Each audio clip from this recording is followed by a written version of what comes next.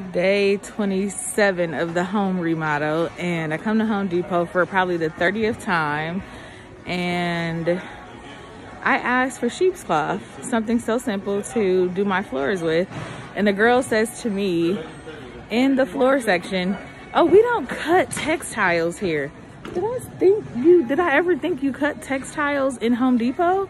No, I'm asking you for something so simple to stain the floors with. This is what I go through.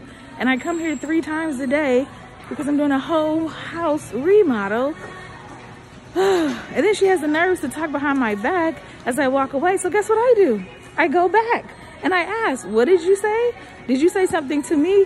"Oh no, I was talking to the other people." Well, don't talk to the other people about me. If you have something to say to me, say it to me. But it's not my fault that you're incompetent at your job. Thank you.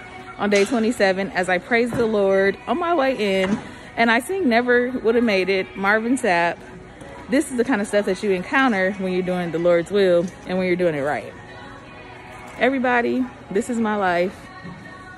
All of you, this is my life. Day 27. Have a lovely Sunday.